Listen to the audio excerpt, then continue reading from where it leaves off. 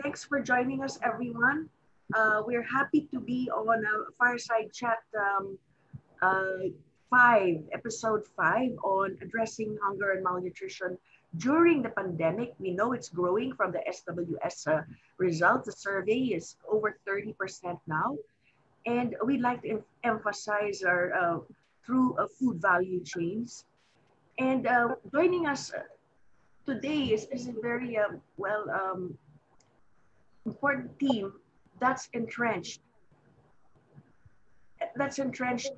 in food projects. And I'd like to thank Father Ben for taking time to be with us again.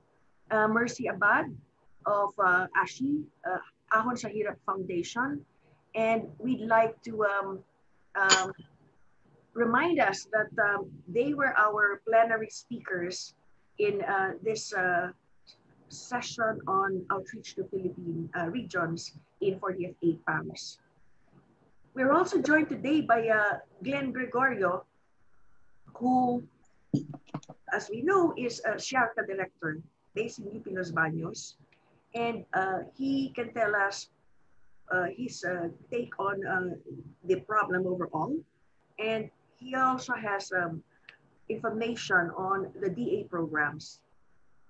Then we have our two chemists, biochemists, Yasuinyo of UPD Chemistry, our metabolomics expert, who's working with Anne Villalobos and Victor Amoroso on analysis of ferns, but she's doing it for many other natural products, plant natural products.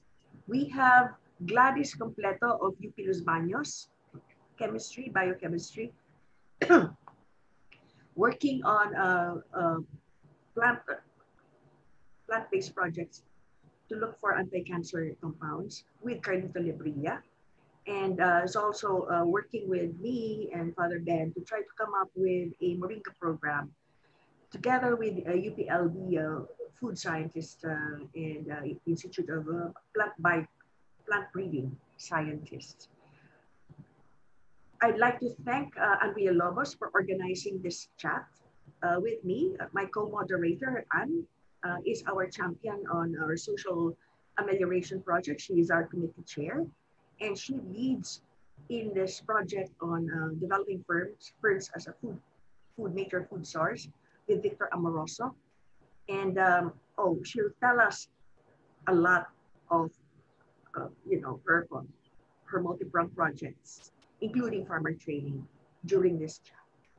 So Father Ben will speak first, and then afterwards, Mercy, and then I'll turn over the floor to Anne, and Anne will speak and moderate the rest of the chat. So Father Ben, okay. Thank you. I'd like to share my PowerPoint. Okay, so I will make you a Father. I will make you a co-host. Okay. And then you can share your PowerPoint. And I think Glenn also has, so I will also make him a co-host. Everyone, in fact. Just tell me when I'm okay. Yes, please. You should be okay. Please share.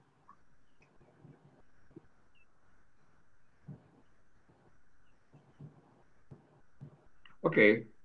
So what I want to share with you is work that I do with Gawad Kalinga.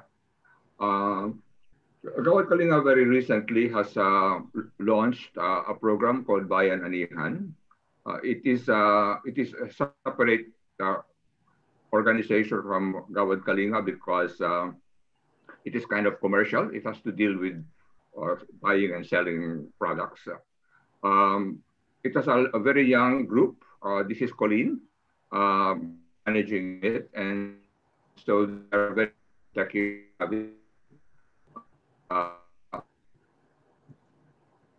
Okay, we'll wait a bit because it's choppy now.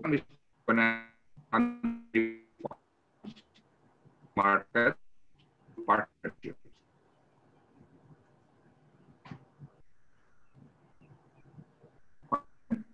Is choppy? Yes. Yeah. Can you give me a minute? Can you wait 5 minutes? Yes. Thank you. more stable connection. Can you hear us well, everyone? Yeah. Okay. Yeah.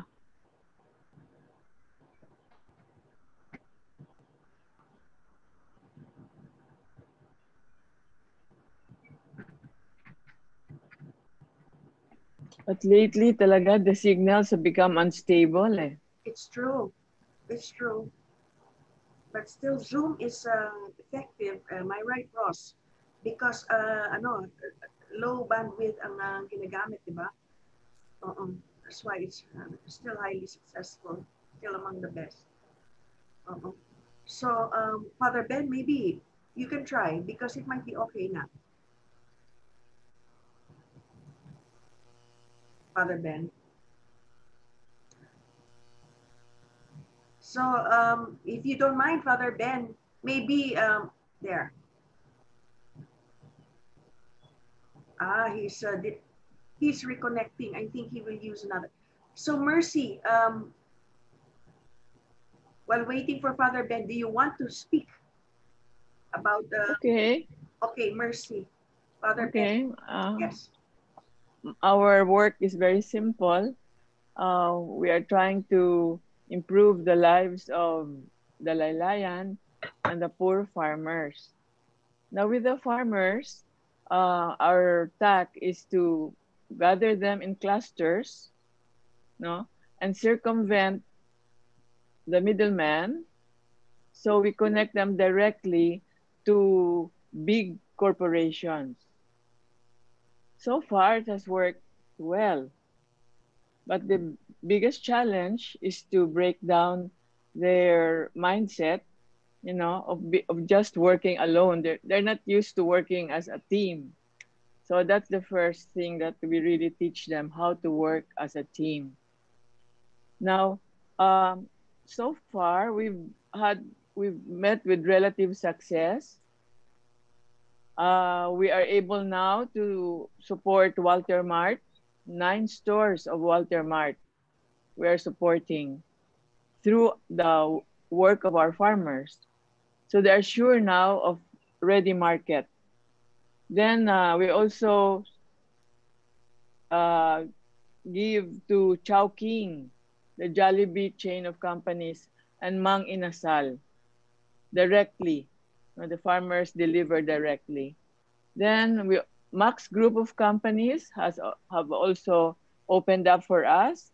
So that's the entire Max restaurant, Densio, Pancake House. That's a whole slew of restaurants, including Yellow Cab Pizza. So it's so heartwarming to see the farmers now earning well. In fact, one team of our farmers, they were able to buy their own delivery truck and has paid for it fully already.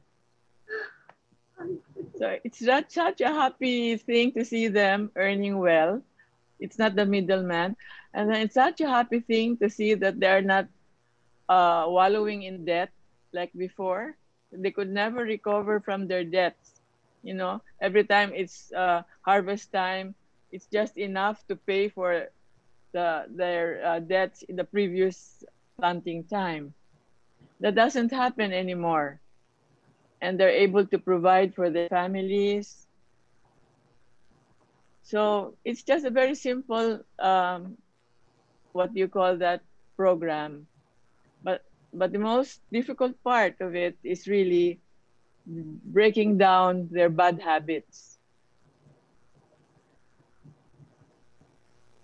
Okay. So in general, that's what we're doing. Very simple, but very effective. Then it also attracts the sons, the children of the farmers who are abandoning farming already. And that's one of the challenge to attract the younger generation into farming, so that our old farmers will have a replacement. Yeah. Now, when you teach farming as a business, then they can see that there is enough there to make a living. So Father Ben is there already, Giselle? Yeah, I I'm think here. Sorry, in general, I have given you the That's I think what, program, our program. for everyone's information before I pass it on to Father Ben.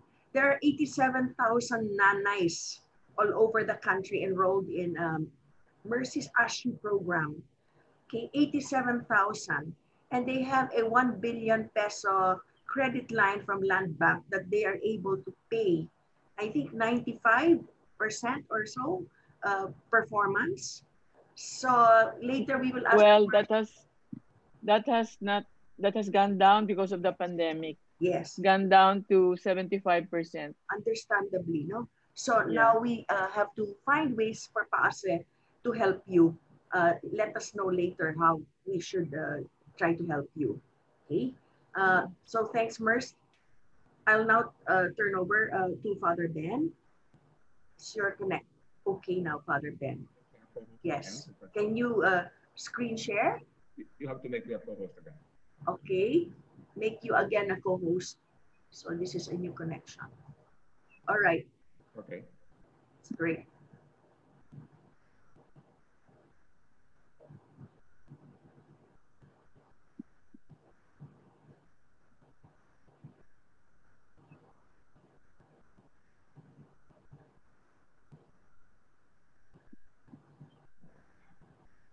Sorry, I have to find my.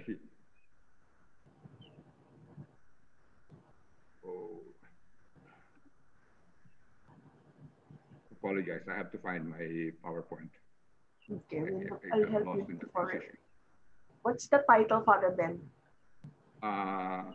It's Hunger Warriors? No. Pardon?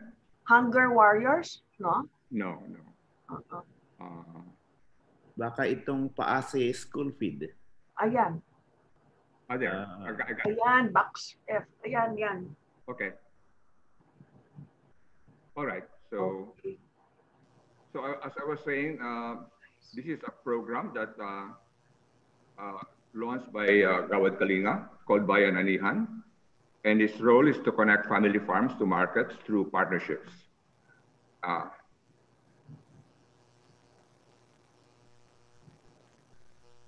And it acknowledges the things we've been discussing, the challenges that face farmers, small farmers, as they connect to market. We discussed the challenges they face. Connecting to markets is the one I will dwell on. But we know also that financing is a problem. They have to borrow often at usurious rates. We also know that they really need a lot of learnings from technologies because planting hybrid seeds, for example, high yield varieties requires quite a bit of knowledge from them and so on. But what I want to to discuss, especially with you, is really the work that we do in terms of connecting them to markets. And so that's what I will. So Gawad Kalinga is going to connect them to markets, marketing support. That's the third thing that you see here. But we also will go through values formation because we know that a lot of problems in their own families can also create problems with them. And of course, business management support. So let me go through the what we do with them, and then come back, go to the marketing. So as I told you, this is a young group, and so one of the things that they do is to provide marketing support. And so, for example, they have QR codes, and when you buy a product, like this farmer is a cacao farmer, and when you buy products from him, you can scan the code and it will tell you something about him. It will tell you that initially he had problems, but he's quite successful now, earns around 36,000 pesos a month from what he does, and has been able to help other cacao farmers. So it gives a description, we talk about relationships. So it not only connects the product to the market, but it tries to connect the producers, the farmers themselves, to the market. So right now, the program, it connects our Kusina ng Kalinga, our kitchens, to to farmers directly. So we procure directly from farmers in the area. For example, in Marawi, we procure from Lanao del Sur. The same thing with another group called Bukid Fresh and Trabacuan. So you see here what we're providing for them: red onions, white onions, and so on. Wow. Oh, sorry, I don't know why.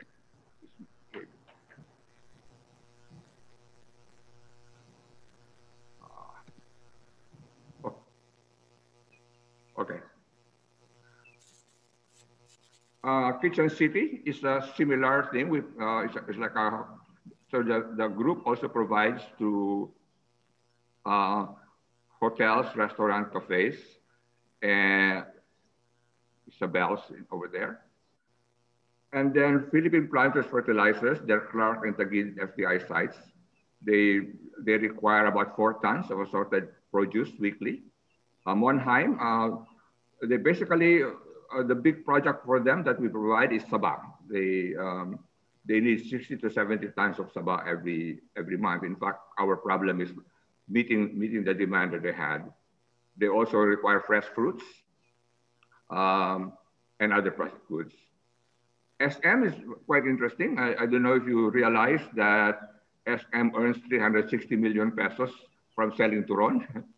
So we're trying to, so they need 8 to 10 tons of saba every month. And so the challenge actually is that how to meet that demand. Royalty is also another one here.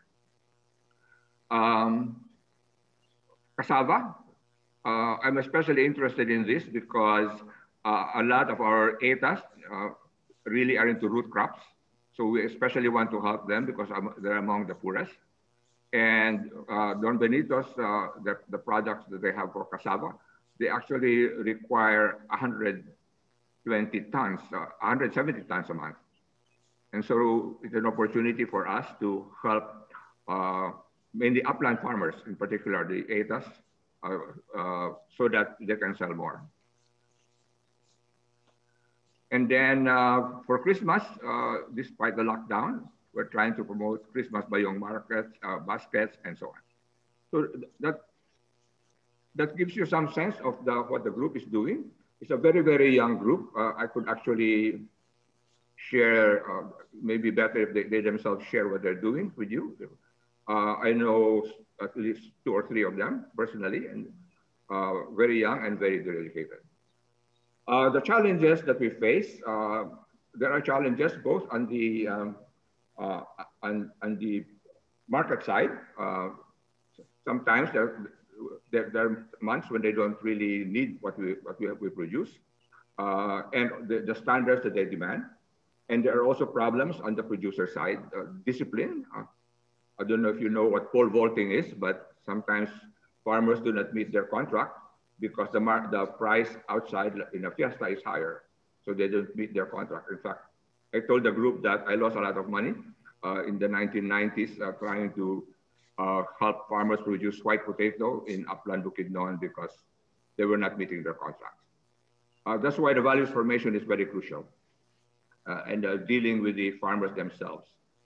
And so we discussed the values formation for the farmers, how to help them have the discipline to plant and to provide, to meet their contracts. We also discussed how to provide financing because, as you know, farmers are always in debt. So for the seeds, the fertilizers, the pesticides, they have to borrow to start, and sometimes it's usurious rates. So no matter what we do to help them, they're always being debt. So Gawad Kalinga has been raising funds from international donors as kind of a seed fund, so that we can provide funding for the farmers at low interest rates. We're also providing a lot of grants. We're also contacting a lot of people who simply park their money in, let's say, in the banks. If they could just allow us to use their money, we'll give them the same interest rates as the banks so that we can take care of financing. So these are the challenges that we're looking at. One is the markets. but the other one is the surrounding environment for the farmers. And from our experience, I've also worked on this problem when I was in Cagayan de Oro. And I realized that markets, you need the markets, but you also need to handle financing, and you have to handle the discipline of the farmers. Sometimes it's the farmers themselves who do not meet their contracts or who do not plant regularly. And so the producer who buys this from them is going to give up. So that's where we are. It's starting. It's a program that Gawad Kalinga is pushing across the country. We have a young team, and we are hopeful that this will grow in the years to come. So that's what I have to share, and thank you very much. Thank you very much, Father Ben. If we did not have this chat today, we would not know about this yet. And to me, this is something that should also be shared with the NAST. I'm still curious why, we are not focusing on what I think is the most serious problem in our country, which is poverty, hunger, and in your case, you emphasize malnutrition of children. So you have to leave before 9 a.m. Yes. But I think before we ask, the group to ask questions or make comments, maybe we can hear first from Glenn. Glenn? Yes. Can you hear me? Okay.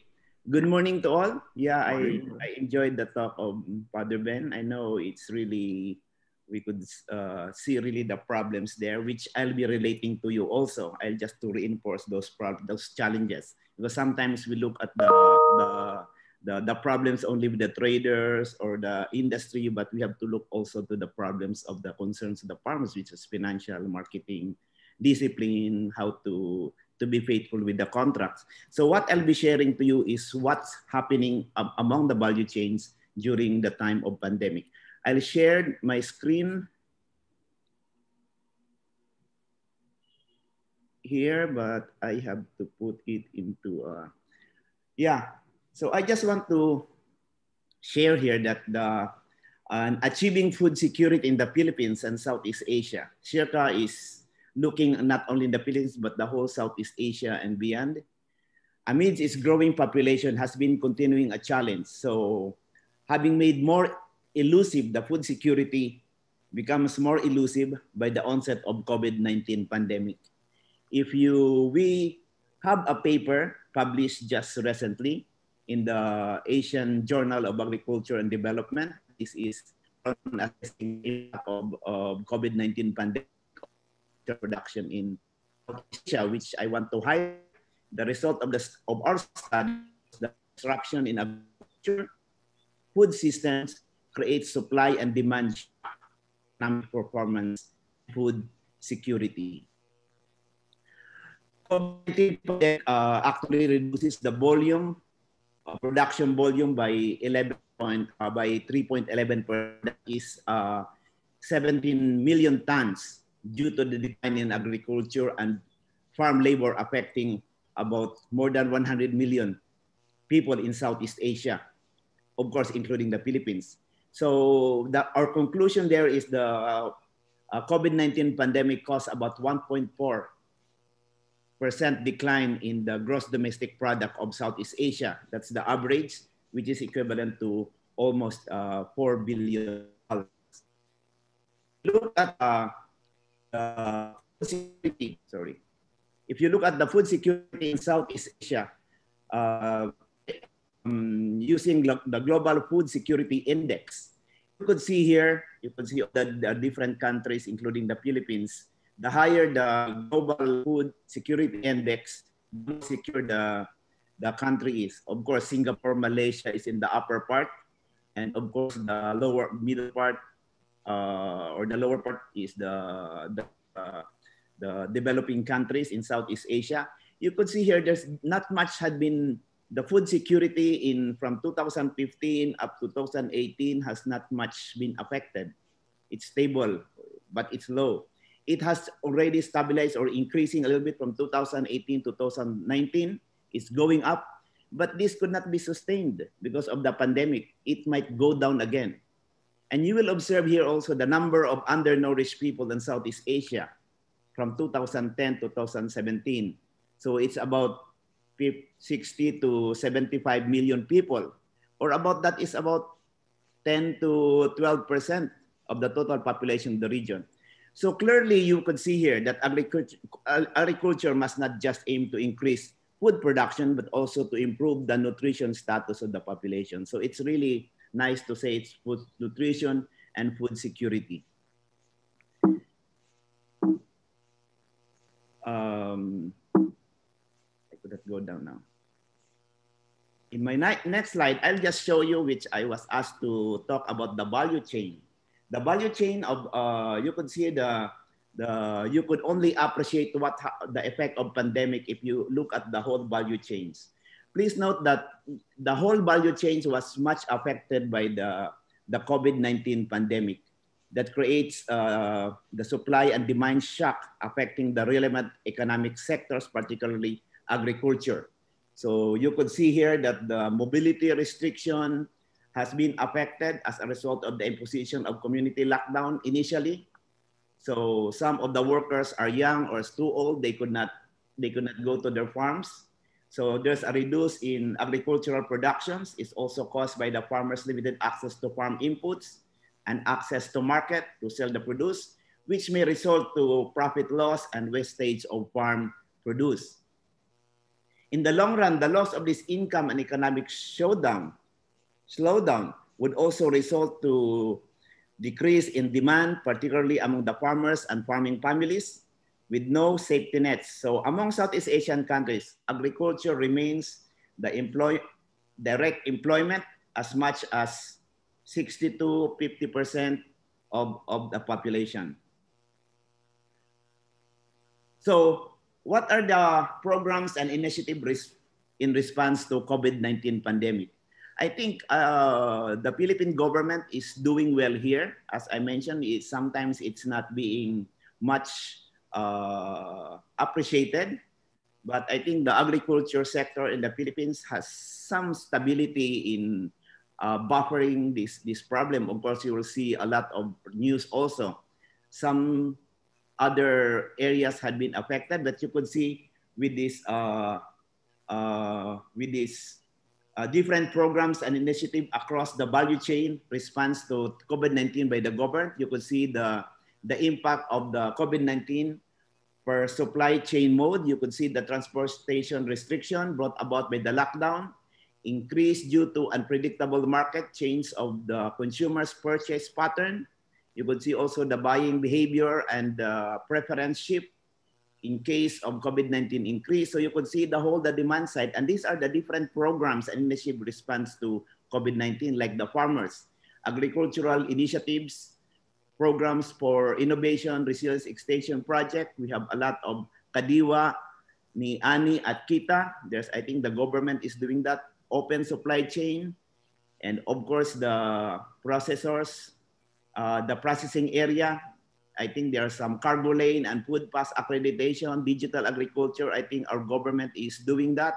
In the distribution part, we have some plant program, provision for farm inputs. I think there's something they're doing there. And thanks also for the price freeze under the state of calamity in the Philippines due to COVID-19, because many of our businessmen also are capitalizing on this one, and some purchase limit of staple crops. So these are the government intervention. But take note, the consumer's preference has changed. Some people are more, they look at the nutrition side also. Shift of market schedule, e-commerce, urban gardening, social distancing. These are the different, on the consumer side has changed. If you read the article, you could see all the details in that program. So there's, in the COVID-19 have resulted to the change in consumers' preference actually. If you go to what we are doing at Shirka actually is, in general, is just reinforcing transform agricultural food system in the Philippines and Southeast Asia. Actually, we just developed our 11 5-year plan, which you have all the innovations there that we aim actually to accelerate transformation through agricultural innovation. There's a very long story there, but you just visit our website and you'll see where we could partner with you.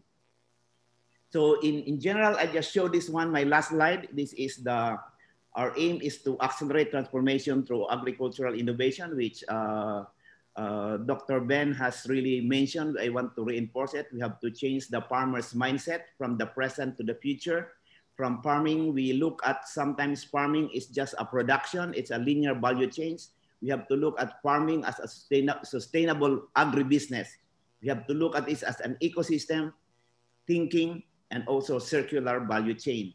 On the producer and service side, we have to look at it as presently it's a resource intensive, high waste emission, all those problems you see. Human resource development, which Father Ben mentioned a lot on how to, the discipline of the farmers. You have to transform them by embracing disruptive ag technology for future products and services with high efficiency and low ecological footprints using agriculture 4.0 and also developing the next generation leaders for agriculture and rural development. For our play partners, before farmers are heavily dependent on the government. Now we have to look at the transformational leadership. We have to government act as enabler, but we should have a strong support by the academe, industry, government, interconnectivity, collaboration. I think that's very important. Don't look at industry as the evil one, but they are the real partners here. We have to look at the academe, industry, government, interconnectivity, collaboration.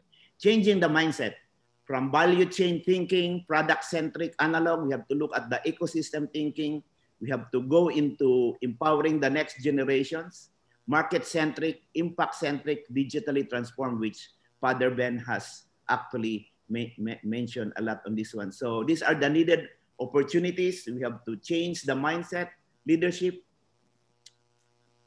accelerated transformation, new finance system, which Father Ben mentioned a lot, new innovative methods in operations, new markets and business model, transform networks, and new technologies. Of course, what at Sherka what they're doing is accelerated transformation through agricultural innovation in education and collected learning department. We have research and thought leadership, and the new division that we are launching is the emerging innovation management and implementation. I want to emphasize is really the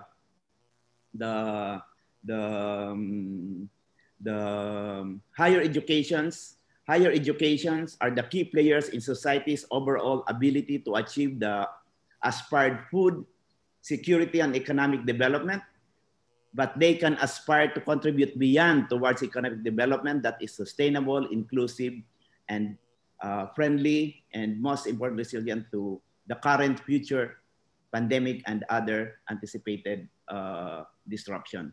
So what I mean is the academic, industry, government interconnectivity should be there. Thank you very much. Thanks, Glenn, for that very, very informative overview of Sharka's plan and the DA's ongoing implementation. So it would be good to showcase the projects, the successful projects of the DA, aside from the ones that we've heard from Father Ben and Mercy. We are highlighting the important or the critical role of the public sector, of the private sector, of industry, okay, in this may I say something for food security. So welcome the other participants in this chat. We are now halfway through the presentations. And at this point, I'd like to turn over the floor to Ann Villalobos, okay, to talk about your program with Yas, and then afterwards Gladys. And then we will hopefully have a time for a little open forum where Father Ben is still with us. It's now 8:36. May I just raise one point, Giselle? Yes. Could I just raise one point? Yes. one of the problems I've found in our system is that DA and DTI don't really coordinate.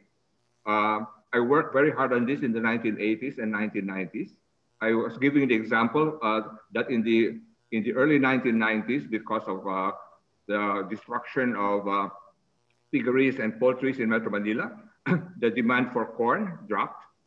And I was telling them, I was in Oro at that time, I was telling them that the secretary of DA was very proud because they had a bumper crop of corn in Bukidnon.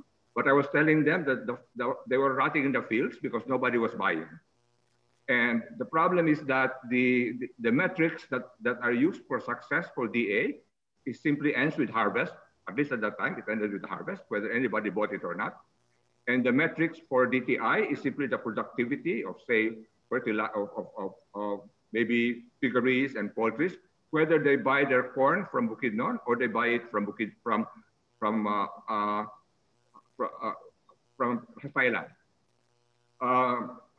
There has to be a better way of measuring success for our government agencies, and one of them should be, like in the value chain, whether they are whether they really see the part of, they're evaluated and how they do on the value chain that Glenn talked about. Because the farmer doesn't earn anything until somebody buys their product. And if it does not matter to the DTI where the corn is bought, then we have a problem. Anyway, this is something that maybe I present this because this is something that NAS maybe should talk about. Yes. Because it's a high level concern, and I don't know that it has changed yet. Thank you, Father Ben. I think we should propose to President Rod. I was hoping she would attend this, but she's busy. There is a NASTA meeting on the SWOTs for the top areas of interest or problems in the country. And of course, I would always put food security at the top. So maybe we can start to discuss this at that SWOTs meeting, Father Ben. Thank you. Yeah. Okay. So Anne, are you ready? Yeah, let me see my screen. I will just turn off my video, or else I will be cut off later on. Okay, now Anne, it's your co-host.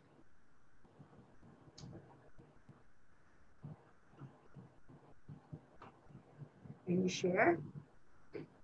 Okay, yeah, I already shared. So this work that I'll be going to discuss is in collaboration with the Philippine fern expert, academician Victor Amoroso, and also some of the analytical assays in collaboration with Yes Yunyo, as Giselle has mentioned. Now, the title that I have here is Bringing Back the Lost Value of Philippine Ferns. We know that ferns had been used by man as food since the beginning of times, but seem to have diminished over time, especially with the influx of designer foods, as they call it, and fast foods.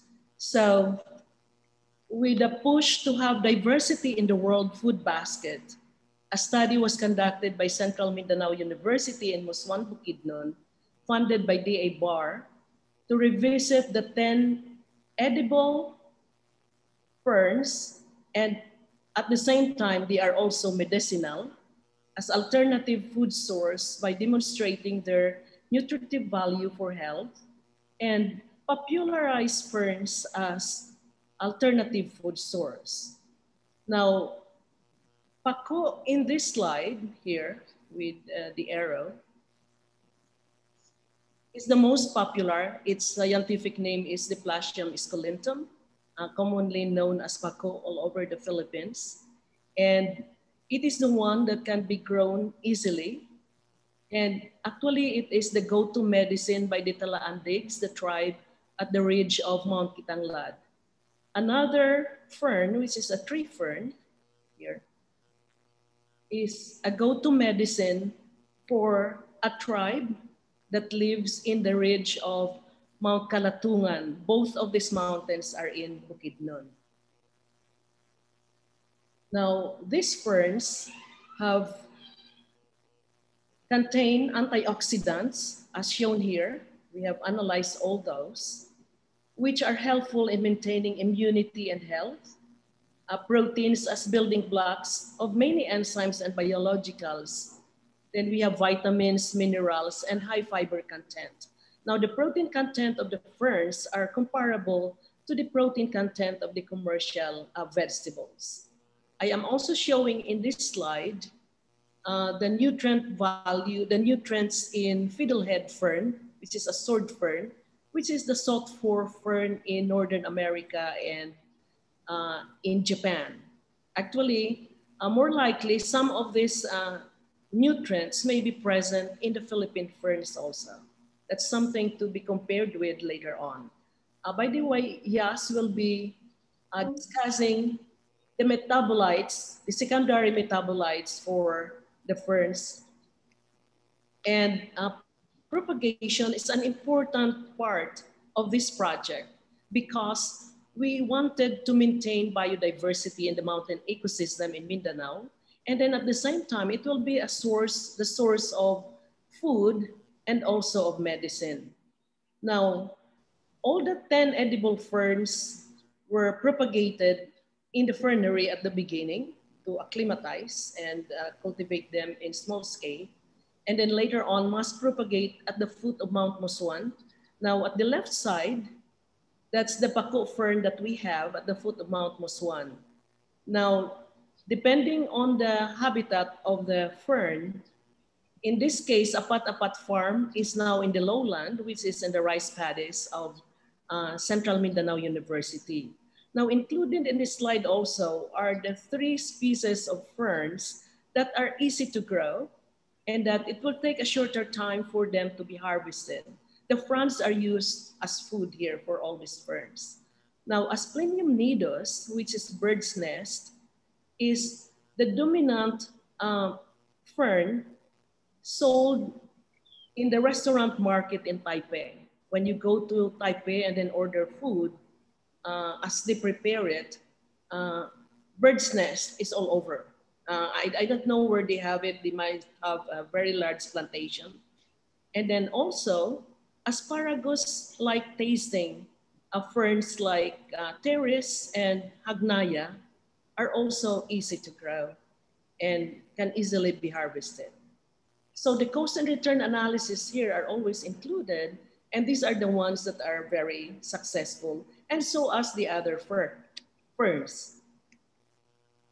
Now, in order to, as fern as source of food, we classify them as processed food. That's the first one. And the other one, garden to table. Now, in this case, we have vacuum packed Paco so that it can be available at any time and anywhere. So we are successful in this. However, the cost and return analysis is a red. We are losing money unless we have large volume. Pickles and dried noodles, which are also processed foods from fern, are those that are income generating. And hagnaya and other ferns can be made into tea. So you can have a healthy component in that tea, and then also as flavorant. Now the flavorant is very versatile here because it can be used in chips, in cookies, and tart, something into a candy, and then flavorant coming from fern, all types of fern here. Now from garden to table, we held a food preparation contest in Central Mindanao University, participated by caterers, restaurant owners, and the CMU community. So in the slide here are the winners of that contest. There are 10, one for each species of fern that is a subject of this study. And out of the total of 26 dishes that was prepared that day, and these were judged by a sensory panel, and the food from fern spans from soup to salad to balls to pate to adobo and many others. And these are documented in a book published by the Edible Ferns and Fern Recipe Book. This book contains the habitat, taxonomy, and morphology of each of the edible ferns, their propagation, their harvest, the harvest of the fronds for food, and also science of cooking, and naturally, the details of each of the recipes. And we have cost and return analysis also. So this is really income generating. And for the propagation of these 10 edible and medicinal ferns, we also have the IEC materials. These are easily shared to participants during our seminar field visit, during training, and many other activities, meetings that we have here in CMU to popularize the propagation of the ferns as alternative food source. Now, we also identified farmer adapters. One of the adapters are the Farmers Cooperative Inc. in Lake Balinsa, Sayao, which is a tourist destination in Negros Oriental. We collaborated with national scientist Angel Alcala and his son for this project in Lake Balinsa, Sayao. And we help them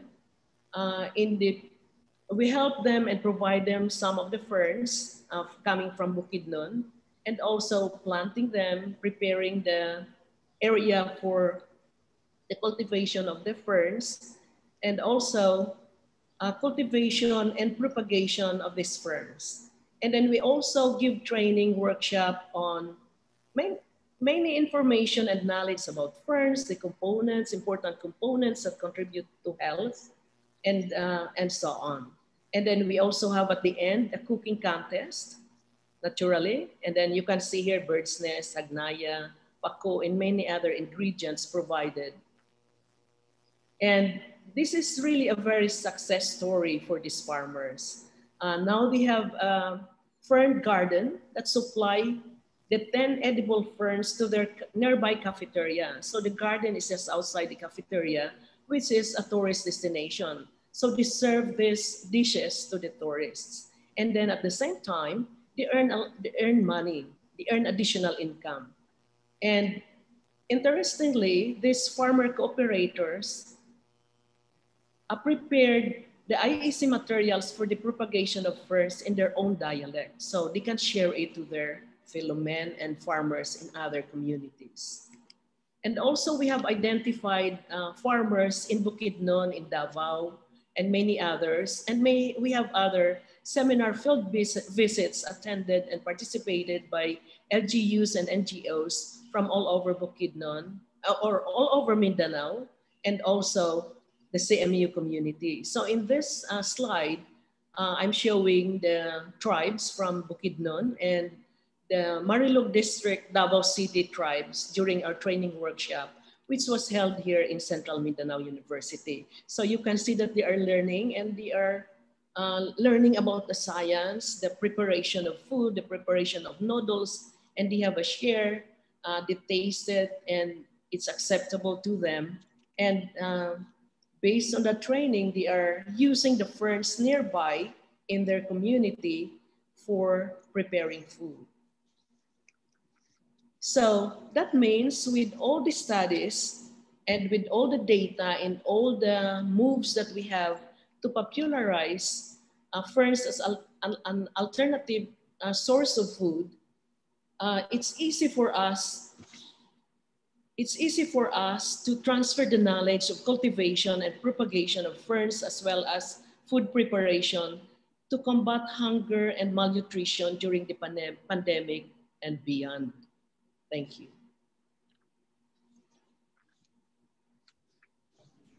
Thanks, Annabelle.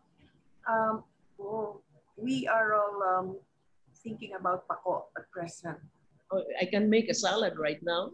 Yeah, so it's as much about changing the mindset of food preferences, knowing the nutritional value of the food which you're looking into, as you showed in the recommended daily allowance. So, Anne, would you like to introduce Yas first, and then afterwards Gladys?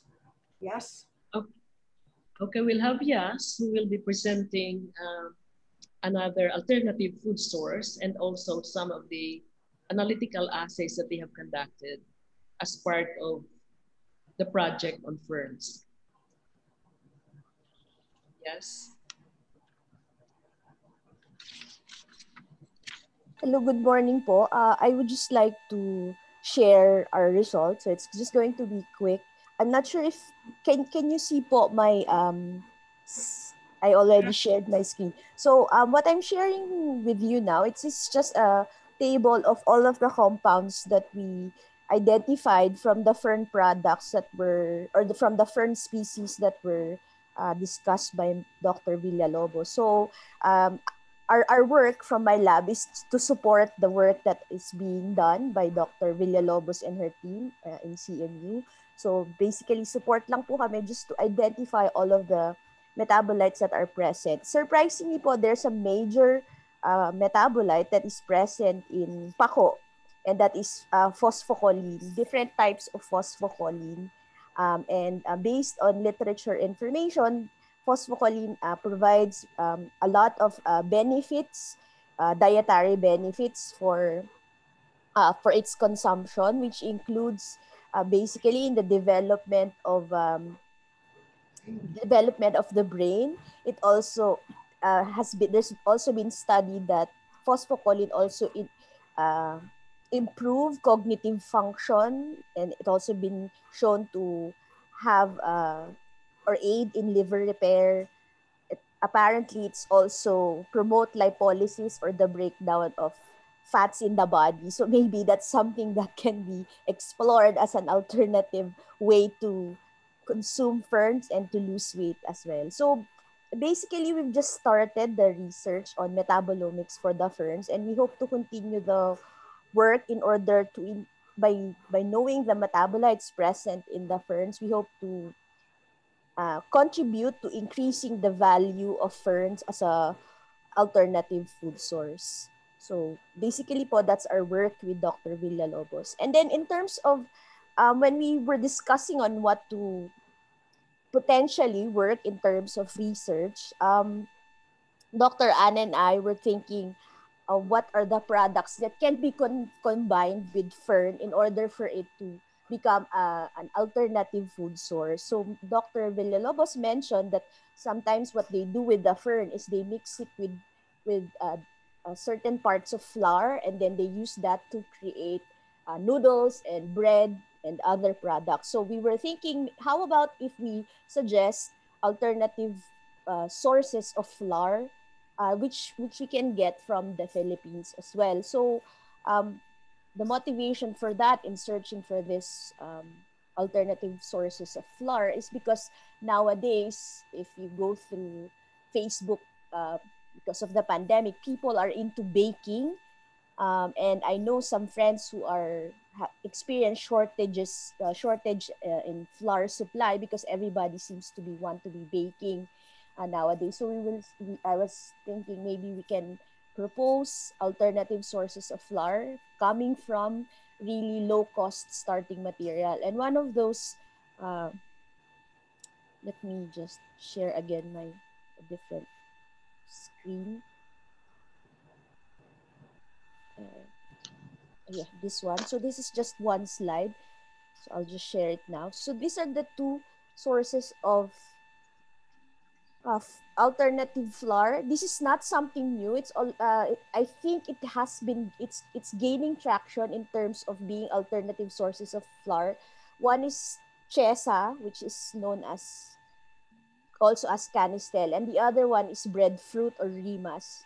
I think there's an article which just came out recently discussing the importance of breadfruit as an alternative source of uh, flour or as an alternative source of carbohydrate. And in terms of addressing malnutrition, as you can see here, chesa and breadfruit has a very rich amount of nutrition, especially chesa. I don't think it's a very popular fruit, but in terms of its nutrients, it can provide a lot of, it's a good source of vitamin A and provitamin A components. So I think it's a good way to explore that chesa and breadfruit to be alternative sources of flour. So this is something that I'm really interested in. Maybe it's something that Dr. Villalobos and I can work in addition to their work in Fern, because we think that if you have alternative sources of flour, you can fortify it with other alternative sources of nutrients such as fern and malunggay, and then you can uh, essentially create a product that's not only cheap in terms of the starting materials, but also provides additional nutrients that can address the malnutrition. So basically po, that is my contribution to this morning's discussion. So thank you very much. Thank you. Yes, very important contribution.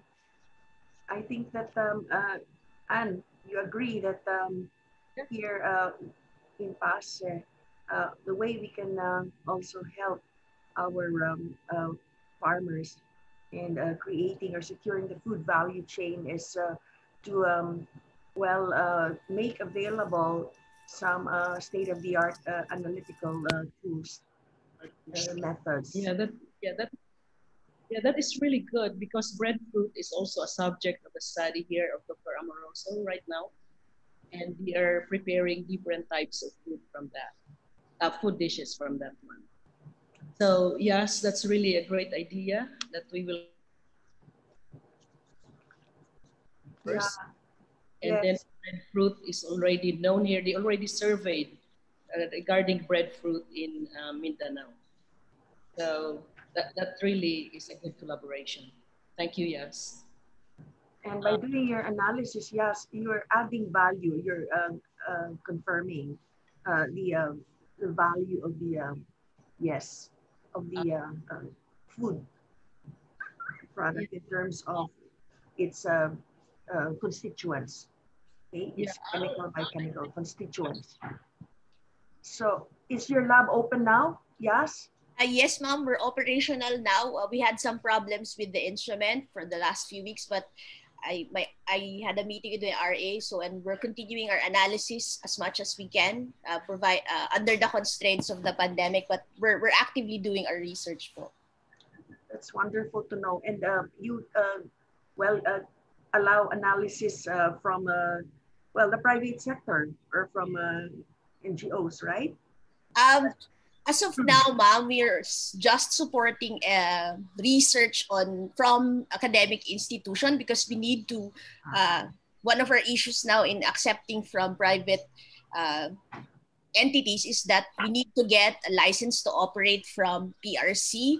So it's taking a little bit more time to process that because of the requirements that they want from us. But even if we don't have it from the private institution, we are very much we have a lot of samples that are coming in from different research areas. So basically, we support DDHP, Tuklas Luna, some of their program samples go to our lab, and then we also support individual collaborations like my collaboration with Dr.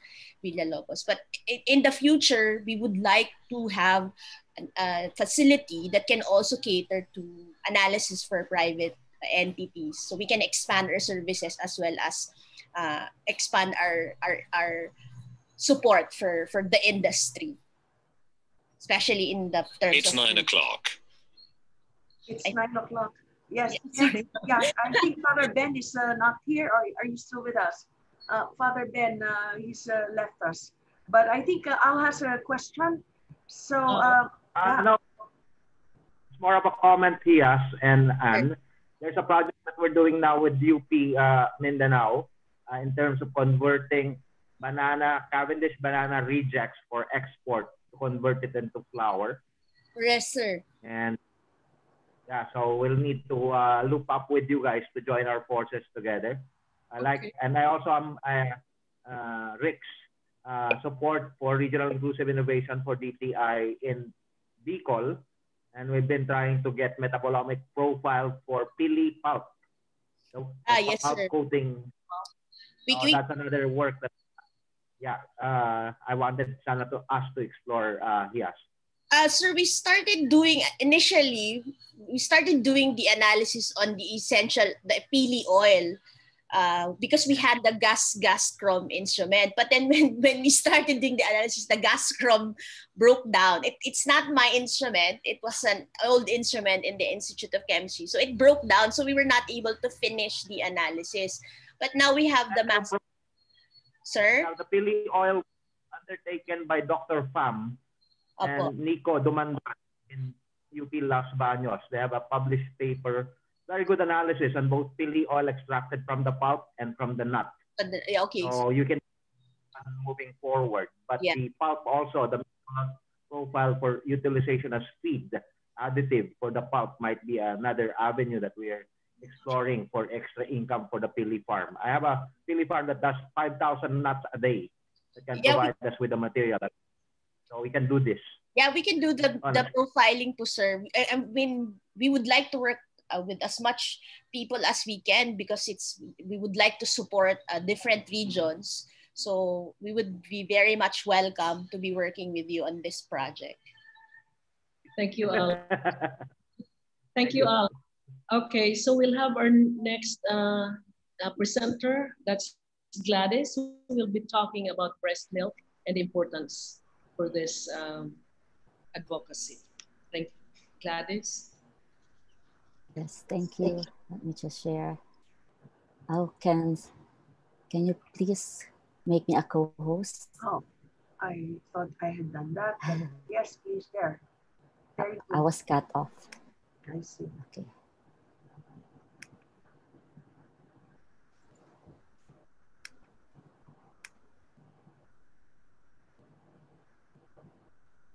Okay. So,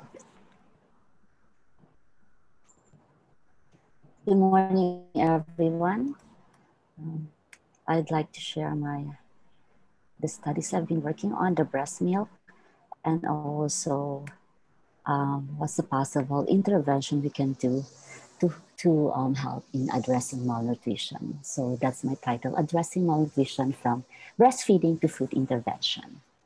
So I'd like to start with this number 1,000. As most of you may already know, this number represents the first 1,000 days of life that starts from the conception up to the second birthday of a child. And this number is very important because it gives the critical window of opportunity for the child's growth and development. And it turns out that Philippines is one of the countries with the highest incidence of malnutrition.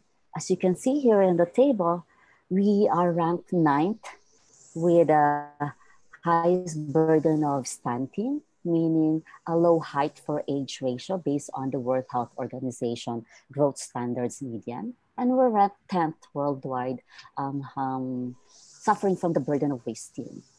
And based on statistics, 1 out of 3 Filipino children below the age of 5 is either wasted or stunted. But what's more alarming, in the more recent survey, our country is actually suffering from the double burden of malnutrition. And what do you mean by this? This means that we have huge number of children suffering from wasting and stunting. At the same time, there is an increasing number of children that are obese and overweight. So clearly there is a problem. And why is this happening? And I'd like to connect this with the breastfeeding attitude or habit of Filipino mothers. Although the World Health Organization and the Department of Health recommends exclusive breastfeeding during the first 6 months, only very few Filipino mothers practice this. And in fact, where the Filipino families spend a lot of money in purchasing infant formulas. And if you ask the mothers why this is happening, their usual response is because they're working, or it's too inconvenient, it's a little bit hassle for them. But if you go to the poor communities, the most common response they will give you is that they're not actually producing enough milk. And so that means the mother itself is undernourished. So this is a picture of Jomar Bacaltos, which represents the face of the other 300,000 Filipino children with severe wasting, you can see that very thin bone structure, but huge head diameter.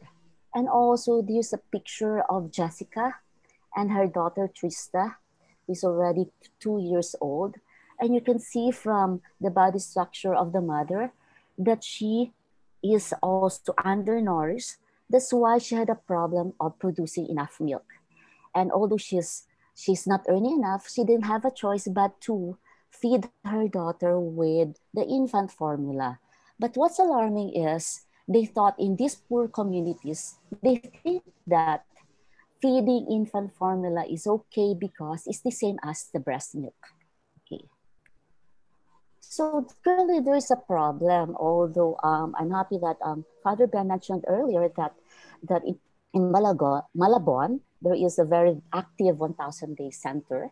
But I think there's still insufficient reinforcement of breastfeeding among Filipino population. And one of the reasons for that is that mothers are not that knowledgeable on the benefits of breastfeeding.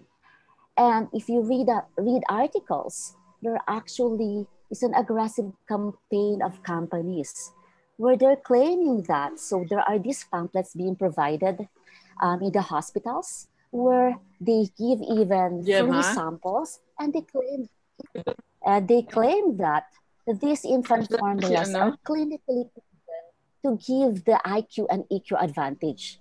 And this, of course, these ads are very attractive and even seductive for poor mothers, of course, who wants the best for their child. So I'd like to share this study that where we, a small part of the study that we did, where we conducted seminars on breastfeeding, the advantage of it. And we also, of course, we needed to collect breast milk from the Filipino volunteers, mother volunteers. And this is the part where I would like to talk about what are these human milk oligosaccharides.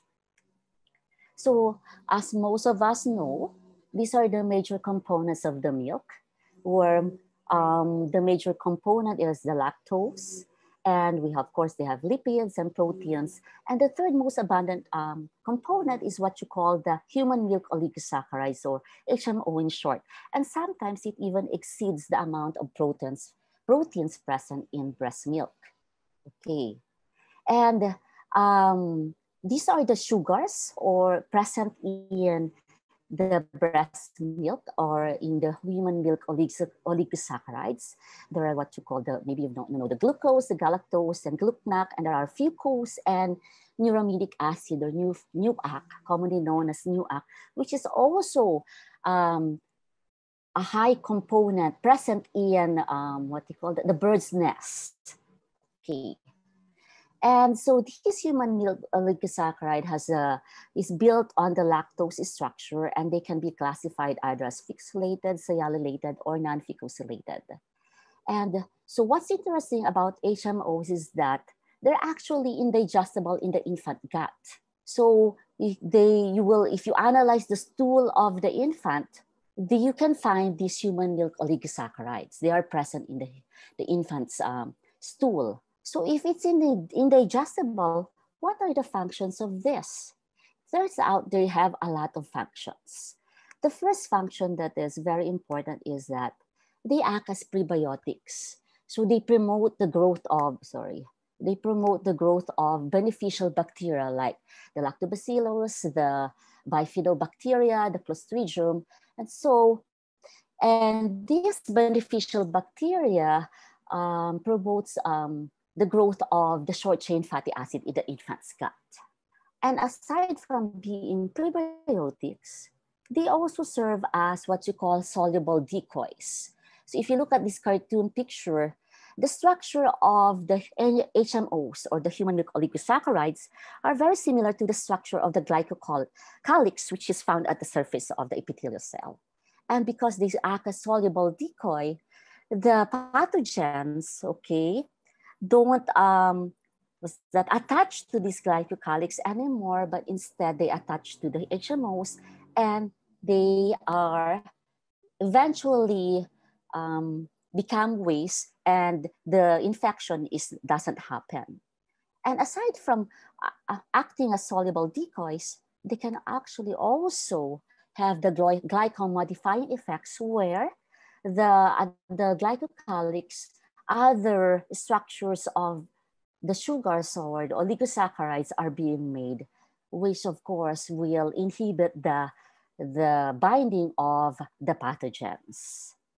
And another most important function of the HMOs is that they have sialylated oligosaccharides, which are known to be involved in the brain development. And very recently also, they have shown the recent studies of Carlito's group, they have shown that fucose is also involved in the brain development, although this is still unpublished. Okay, so in our study, what we did is we collected more than 150 samples of breast milk, and we wanted to determine what types of mother do we have, because the production of HMOs are actually genetically determined. So we can identify mothers are secretors or non-secretors. So it is based on the secretion of ABH antigens that are found in bodily fluids such as the breast milk. And so secretor mothers, okay, it turned out that they produce a lot of this 2'FL, this trisaccharide, due to the expression of the gene fucosyltransferase 2. Okay, while the non-secretors, they don't have this enzyme, but they produce a lot of these neutral oligosaccharides, human milk oligosaccharides. And what is the importance of the production of these human milk oligosaccharides? So here, this is just generally, the general population, usually there are 80% secretors and only 20% non-secretor mothers. So when we did that, our studies have shown that 81% of Filipino mothers are actually secretors. So they produce this 2'FL. A lot of them produce this 2'FL. And then 19% are non-secretors. Although they all, in terms of the production of the oligosaccharides, they are not significantly different in the abundance. So, and how is this important? What's the importance of this, the advantage of being a non-secretor or being a secretor mom? So aside from, so both secretor and non-secretor moms actually helps in the protection of, what do you call that? Protection of healthy microbiota, because of all those oligosaccharides present in breast milk. The microbiota of the infant guts is healthier. But if you're a mother, if you're a secretor mom, then a child that drinks your breast milk will be less prone to diarrhea and to other bacterial infections. But if you're a non-secretor mother, also, your infant will be more resistant to the viruses, to viral infection. So those are the advantages of mothers breastfeeding. Okay. That I think most of the general population is not really that knowledgeable. And so, as I've mentioned earlier, one of the problems that most mothers, especially from the poor communities, the reason why they're not breastfeeding exclusively is because they don't produce enough milk. And so we even compare this, if you try to compare the milk content, the oligosaccharide content of the cow's milk versus the human milk, here you can see that there's a very small amount of oligosaccharides present in the cow's milk, only around 0.1%. So that's really the reason why it's still best to do breastfeeding. And we also had a study where we analyzed the oligosaccharide content of the buffalo milk. And although it has less number compared, so here, if you look at this, less number, 61 or total oligosaccharides versus the bovine milk, which is 100, but we have more than 200 human milk oligosaccharides. What's very interesting about the buffalo milk is that it doesn't have this new sialic acid that is also not present in human milk oligosaccharides. But the cow's milk and the goat's milk have this nucleic sialic acid. And there's a lot of studies have been reported that nucleic is actually related to the people having cancer. So there's a lot of studies being connected to having nucleic in our body being related to cancer. And let me now switch gears by we together with Ma'am Giselle, Carlito, and with the UPLB team, because of the problem of malnutrition among lactating mothers and children below 10 years old, we would like to develop this, what we call a nutrient bar. So it's composed of rice, mung bean, and moringa. And I think Ma'am Giselle, do you want to contribute on the advantages of the moringa, the benefits of eating moringa? Okay, so yeah, Gladys, thanks, because it's so great. We're also showing a value chain here. So from yes, discussing the macroeconomics and the food value chains, we have this talk by Yas and Gladys on the basic science. It's so important. Your work with Carlito and Ruel Nacario, who's also in our chat now, I think it's very valuable. It's a PICARI funded project, right? And yes. then we're dovetailing it with research that I had on moringa, funded by the DOST BCHRD, on the metabolites, the anti-cancer and cancer chemopreventive metabolites in moringa. And we had identified about 6 compounds, and we had actually done lots of assays on them for anti-cancer, including effects on metastasis and invasion. And then this project was picked up by Yas with the funding from the USAID Stride. And then when we connected with Father Ben, and knowing the field studies of Dr. Enrique Ostrea of Wayne State U in Malabon on infants, we thought that moringa is really worth pursuing, because then I also had the analysis, the macro analysis of moringa done, and it is confirmed that it's very high in protein, carbohydrates, lipids, all the macronutrients that we need in the body, as well as the micronutrients. It's full of small molecules that are protective, secondary metabolites, as well as, of course, chlorophyll, and also the important minerals, calcium and iron, very high in iron. So moringa would meet the minimum recommended daily allowance, and we just have to figure out the amount that we would put in the NutriBar. But then when we were looking at other food sources, research at the Institute of Plant Breeding, we looked at the research of Dr. May Mendoza on mung bean or mungo, together with other IPB scientists, and looking at its RDA, very, very high numbers as well. And so we are now thinking that we could develop a moringa and mung bean or M&M plus food product. And Gladys came up with this idea of a NutriBar, which the UP Food Science Department could produce. And we're aiming to do this. We would add other things like source of vitamin A enforced.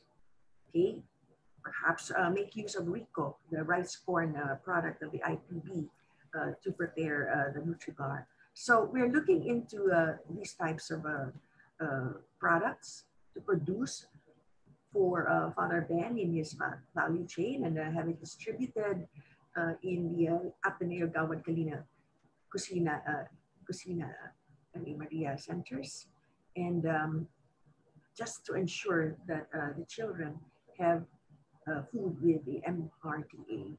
So I think that ends the presentations of our key discussants. And so thank you very much.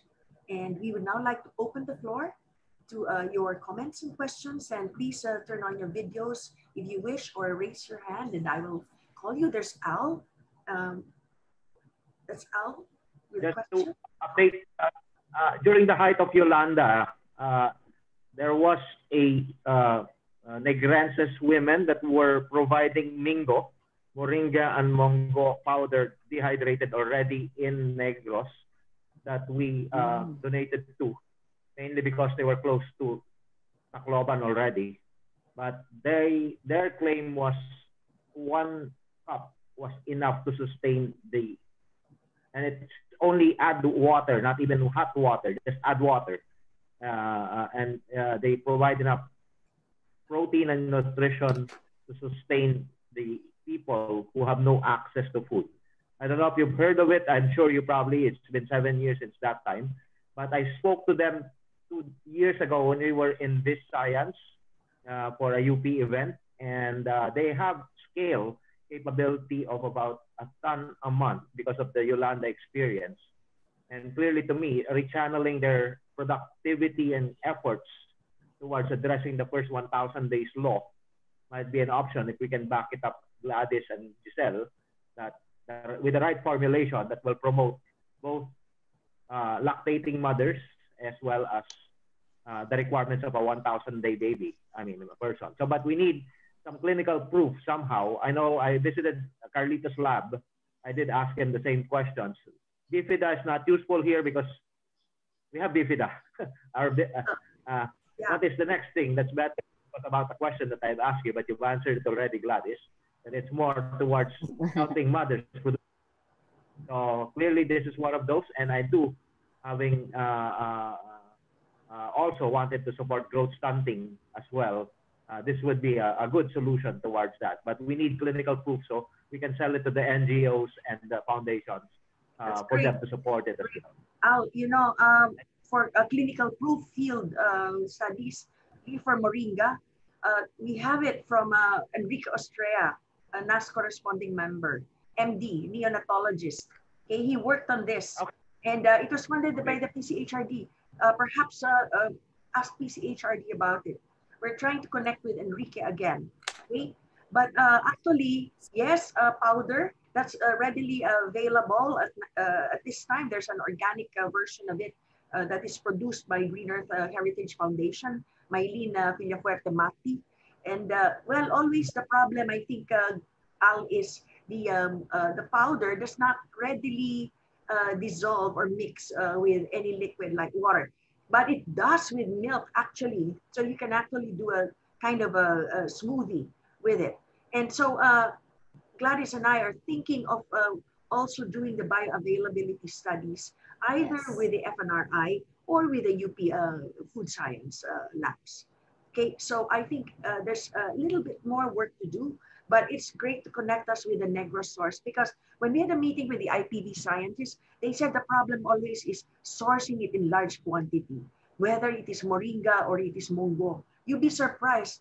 We cannot meet the demand of the tons that Father Ben and Mercy are saying, the private sector or, other industries. So we'll find a way to do it. Yes. Mercy, do you know of the Negrenses women Mingo? I was connected with a group. My wife's from Assumption, that's why. But they had a group that was donating to Yolanda back then. The product's called Mingo. Is it an Assumption group? Moringa and Mongo. Is it a Bacolod group? It's Negrenses or both the Bacolod, yes. All right, we'll find out. I will look for that connect. Yeah. Yes. Mingo. Yeah. Okay. I met their head. All right. In Iloilo. Well, producing tons. Oh, of course, I can connect with Assumption Iloilo. Kevin Villanueva is an alumnus of Assumption Iloilo as well. So I think Glenn has something to say. I'm almost sure Glenn was trying to raise his hand. Glenn, please. I did not raise my hand. It's really, you are right, Giselle. Na Mongo and Moringa, you have the volume problem because I went to the industry and they could not supply us the Mongo. I think Mongo, we are importing Mongo. 90% of Mongo is imported. I think you have only one big area in Isabela who was producing Mongo. This is San Mateo, and some are in Visayas and Mindanao, but small part. But I think 80%. But that's only maybe 5% of our Mongo requirement is produced in the Philippines. We're buying it in Australia, in Myanmar, and China. But in our case, so I went to SNR and I bought the Mongo pack. It looks so nice. Okay, and I love it. But then, Gladys and I and May were saying, even if we have to use imported just as proof of principle, diba? We can show that the M&M bar or whatever, the powder, we have to do the bioavailability first. But we also have to put it in form that is attractive to our children, school children. For the mothers, pwede naman yung powder, di ba, Al? Wow, that is a great resource. If you have it in Negrense, in Iloilo, we can find that source. I need to reformulate those specifically for this use case. Yes. So that's one thing I always tell people. You may have the right technology, but if you don't formulate it properly to a particular customer, you may not succeed. So stakeholders. That is where the market, like Jollibee or Chowking or whatever it may be, they will also be into this Nutri bars, no? But I'd like to ask Mary Jane. Mary Jane is very near Isabela. I understand when we visited Anne, when we visited CSU and Mary Jane, I think they have also a coverage all the way to Isabela. Are we right? Mary Jane, would you like to say something? Yes, Dr. Concepcion. Yes. Mary Jane, hi. Good morning, everyone. Yeah. Good morning, Dr. Anne. Hello. Dr. Glenn Gregorio, good morning. Hello, good morning. Okay.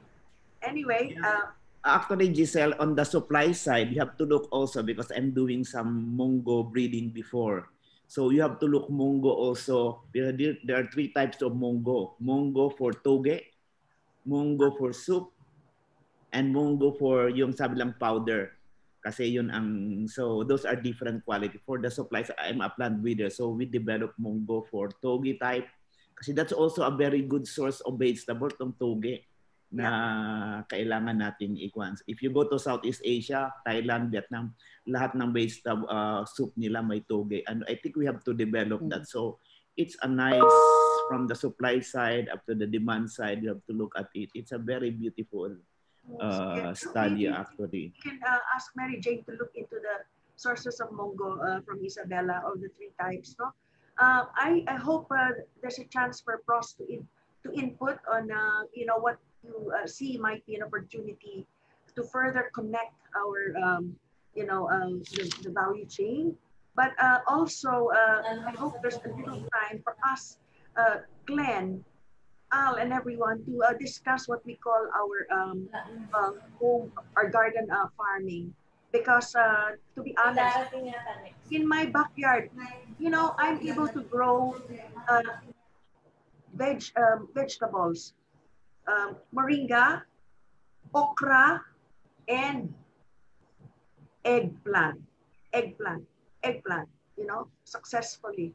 Okay, and I know these are all nutritious food, even eggplant. That's why we have biti talong, because it is a cheap, nutritious vegetable, affordable to so many. But do we have a teaching program for doing this, for self-sufficiency? So I think that's important, Mercy, for your nanais to promote. You told us that they grow for themselves and then yung kanilang excess, syempre binibenta. Now, the idea of the community or the cooperative growing together in what? Is it a common plot of land aside from their backyards? Or maybe you can describe it to us, and then maybe Pros has something to say about it. I have Joyce Ibana here with lots of great ideas. Maybe you can also input. Nova Ramos, thank you for joining us. And AJ Sagut, thanks for joining us. So the floor is open. Yes. Anybody? Rainier Mendez? Just, Ed just Rodriguez? to comment, uh, there is an effort towards in UPLB right now to indeed to get the complete set, the SNAP solution, the urban farming capability to be deployed. We're forming a new technical working group. Maybe I'll get some input from Glenn as well. But there is demand. Clearly, I was asked last year by Father Anton Pascual of Caritas Manila to deploy urban farming capability to Baseco compound, and I've yet to come back to him. And this is the same things that I can supply Mercy, probably the same technology that your non can definitely use to increase. There's an urban farm group, German guy, that was presented with Joel Coelho recently, and they tried to do it in Tondo last year, but it didn't scale up. Apparently, it was a curiosity, but didn't scale up, mainly because the feed solutions were not available and expensive to start with. That's why Father Anton were asking me, Al, can we do production of SNAP solutions, which is the one that you use for hydroponics in the urban area. So it's, again, it's an system approach. We need to look at all the supply chain, the equipment, the worker, the market as well. And it's moving forward. We have a bit of that. And I think as we progress in this effort, we'll keep everyone posted on how you can help, maybe from Metabolomics, CS, or Gladys. It can be supporting the 1,000 days and the lactating mothers. Glenn can obviously address the species and agricultural issues. And Joyce, I mean, you're equivalent also in the you have a Carabao production. You're very close to the Philippine Carabao Center. Maybe the Carabao milk can also have a play in this one. Yeah, that's great. So Al, thanks for that. But I think what we would like to emphasize to Mercy, who's in touch with her nanais who are involved in production, is PAASE can help in maybe producing the tons that are required by the private sector. And Al, we should focus on the harvest, the planting, the harvest, and post-harvest mechanization. So we have in PAASE members, engineers who may start to build equipment that are required by the farmers and the nanais. So let's look into that. Then yes. Storage, dehydration, Joyce and wants to speak, I think. Yes. Yes, Al. Meron. Meron. For you, just ask. I know. I'm very excited about Earl Reb Juanico in TIP. I think their team and the son of Beth Lajos is into it. They can build equipment for us. Okay? So Joyce, we'd like to hear you. Thanks for joining. Thank you, Ma'am Giselle. Kala ko medyo...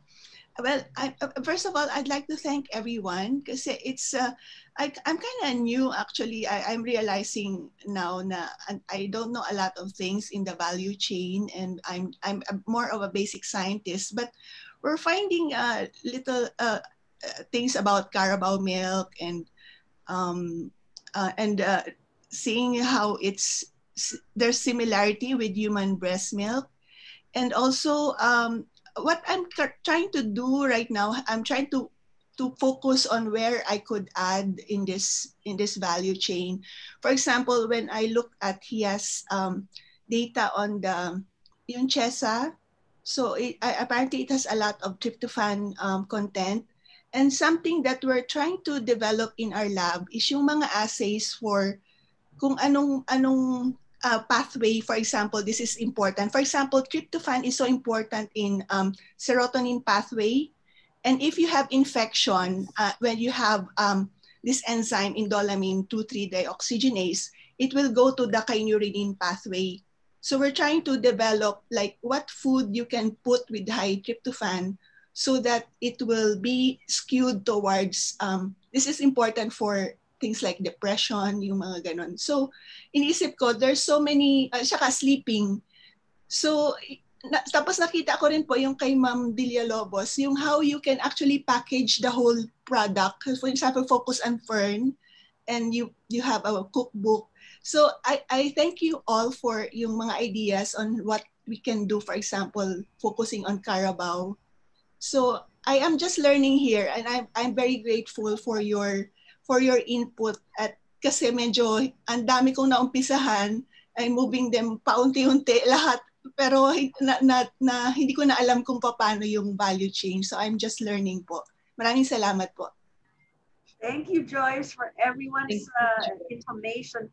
Joyce is an artist scientist, and the way she thinks is very creative and holistic. Kaya baka mamaya matutulungan pa ni Joyce si Mercy at si Anne about, the evocative part of, the work that we're doing through art, no? So, Giselle, Mercy, yes. Giselle, you're so well connected. Can we ask our government institutions to keep on communicating via media? Because our people are so ignorant, like the Tiesa. You go around the barrios, it's just falling from the tree. Wow. Nobody, I'm the only one who's eating it, and they will say, "Yuck, mom." Yes, so valuable. And then, Ignorante. Ang daming vitamin A dyan. Kaya nga. And then they're wondering why I'm eating pako. I grew up on pako in Camiguin Island. During the war, that's So but our people are so ignorant. Natural really. products. So, Glenn, syempre yung vitamin A rice, yung golden rice natin, no? So much technology and to add vitamin A to our diet, no? Of course, that is, ako naman, I always think also of staple. Syempre yung bulk cereal, you have to address that. And then you have your protein diet and all the other stuff, no? So we also have to approach so much wealth of information just this morning. I know. And it's all kept in the book. Well, sayang. Yeah, it's so valuable. Well, I'll tell you. We will be going back to the volume. Pag sila mong Tiesa available, but hindi siya, if I'm a manufacturing company, is small scale. Not all seasons available yun. Minsan isang puno lang doon, isang puno dito. So we need volume. So balik ulit tayo sa problem. Planting. We can plant that. We can plant.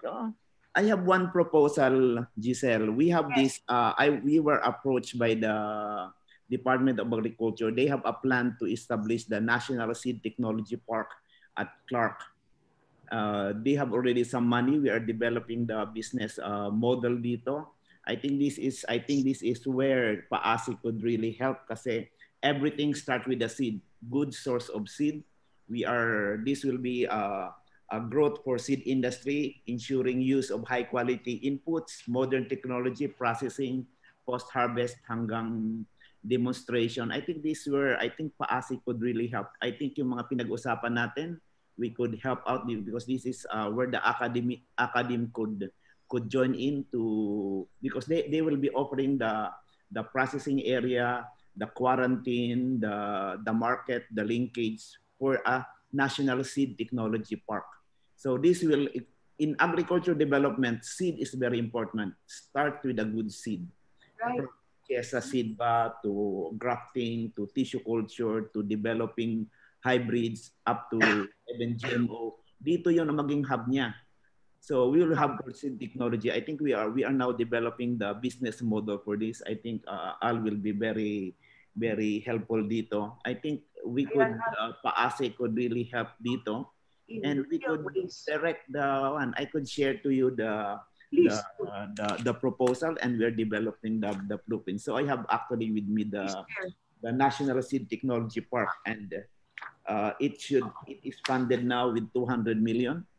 Starting money, and this is where we could really have modern technology for processing and market linkages. Actually, ang objective dito is to stimulate innovation, generate economic benefit for the business and the farmers. Kasi yan ang assurance ng business natin, ng seed. Start with a good seed, and everything will follow. Start with a good seed.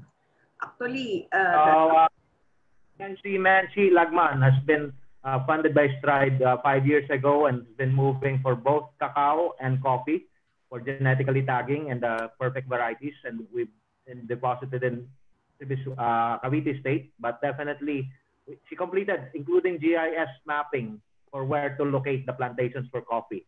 It's a That's a holistic project that a Ito good naman. example of Yeah. about 15 million. So pwede, I think, Pros, meron talagang opportunity dito, Pros Naval, no? Dr. Pros Naval, who's the director of the computer science. Yes, Pros, for DIS, for me, Al, ano natin dito is major food crops muna, no? Pero yung modelo ni Menchi talaga from a very successful Strive grant, is very good to adopt. Yeah, may I be allowed to comment, Giselle? Yes, thank you. So here, Father Nebres and I think Mercedes talk about their initiatives to help the farmers, to connect the farmers directly to the consumers, no, not consumers, but the companies like Jollibee and all these uh, yeah, restaurants possibly. No, I think it's really a very good idea. And Father Nebres um, brought up values formation as something that's crucial. No? We can easily make apps that can connect people, that can connect farmers, fisher folks to consumers directly. However, I think the bigger problem would be the attitude of the farmers and the fisher folks, the discipline. I think we should invite Helen Yap to talk about what we did. I'm sure, Giselle, you're familiar with the study that we did. Yes, yes. Actually published two papers, two journal papers on that. No? So more of not so much the technology, but the the social aspect, the attitudes of farmers. So why are they still, despite being given opportunities, still mired in debts and so on? It's the attitude, no, because you see, as a fisher folk, as a farmer, life is very difficult. No? So when they are given a little bit more money, what they do is they spend this for entertainment. So they have television, but then in the provinces, the usual form of entertainment, especially among the men, is drinking and sabong, unfortunately. No? So uh, any additional income actually goes to that, no, because we cannot really blame them because life is difficult, no. So I think that there has to be a social or a values formation initiative, no, like the one promoted by Father Nebres, and this will actually be the one to help them get out of poverty. So even if you give them all the implements, the technology, in the end, any little additional income that they receive will be wasted, will not actually help them, will not actually help their families. No? So it's really a very big problem. It's more than using science, technology, all that. No? So the social aspect is the values formation aspect, discipline, and all that is really very important, and it is crucial, in fact.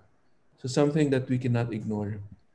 And it is something that is very common. So I think we should invite Helen Yap to talk about the insights that we got from the studies that she made.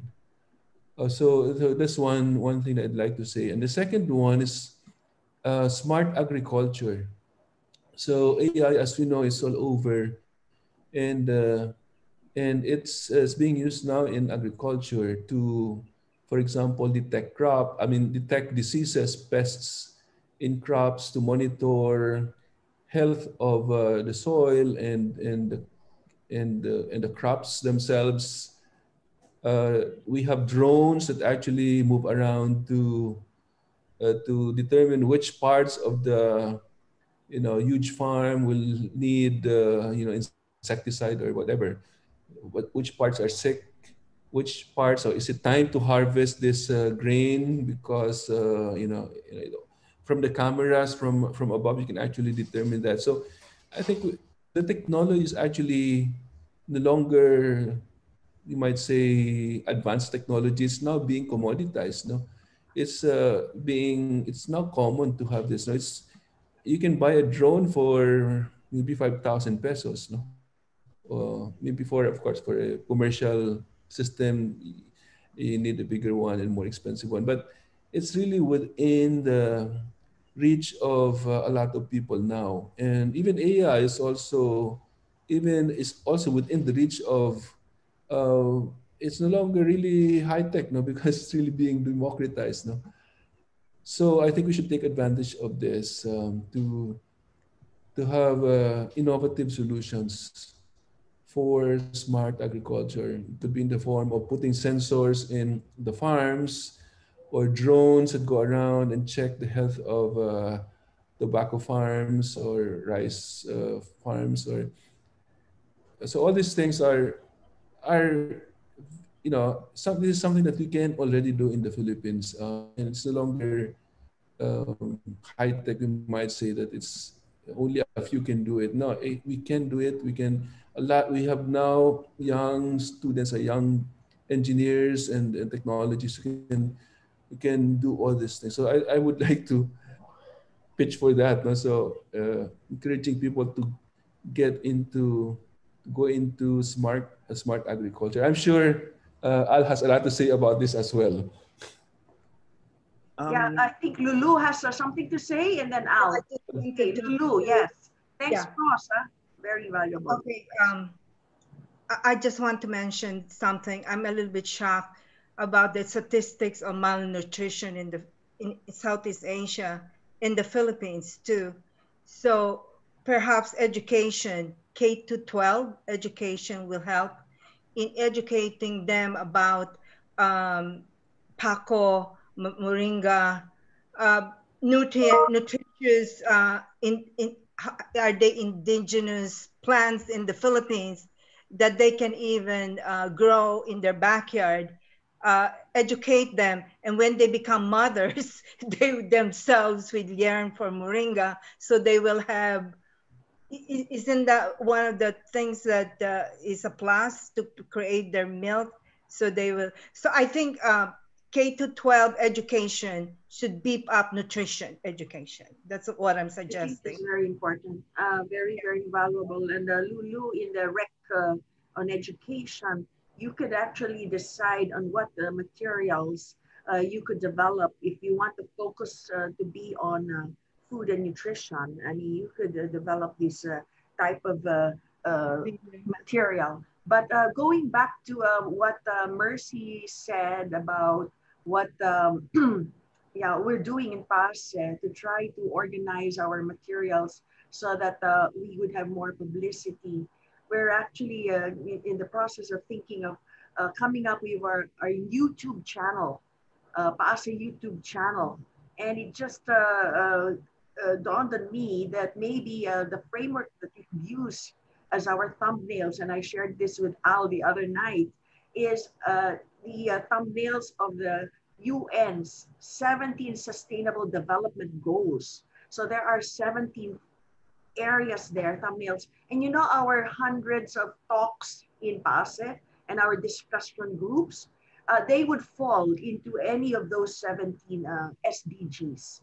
And I think, by trying to use that as our framework, immediately, if you have that, for example, in your website, as part of your PAASE YouTube channel, and then we have a mascot or we have a champion, where we would have interviews of us, okay, the PAASE members on any subject at all.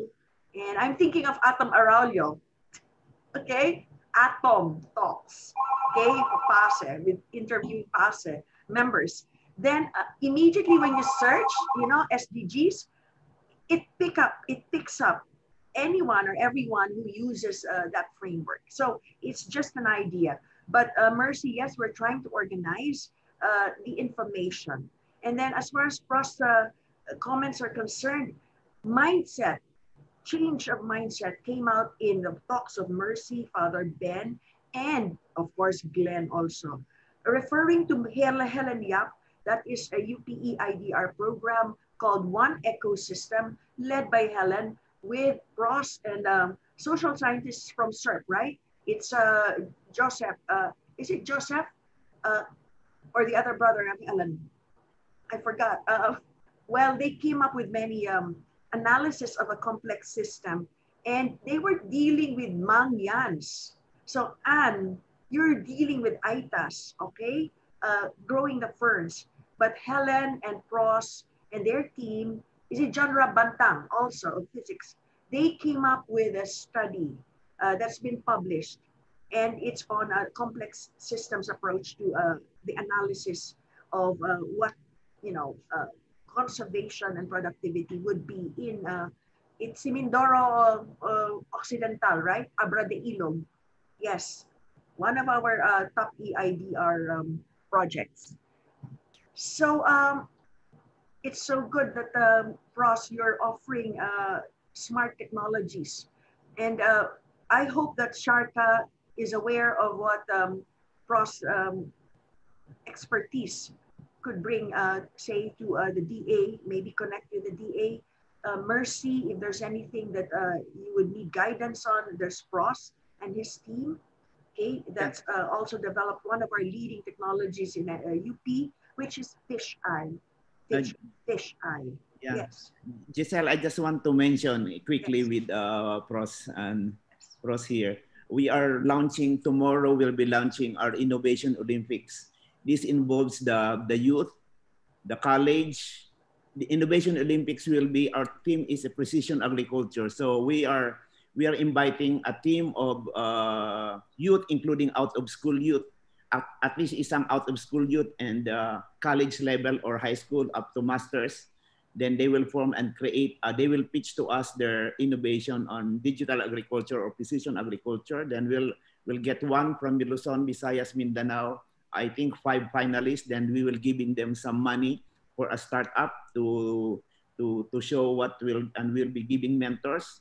Then after that, after 4 months, they will come back and we'll be having the Innovation Olympics. They will pitch again what they have, they got, then we'll be awarding first, second, third, and we'll be helping out for them to have a startup project. So those are just a simple way of Circa is doing with East West Company, with Syngent, and with UP, and the universities from CLSU, CMU, and Visca State University. So those are just example of how we are doing digital agriculture right now. Fantastic. So let me tell you, Glenn, before I ask Al again to speak, and then I would have to refer to your National Seed Bank program.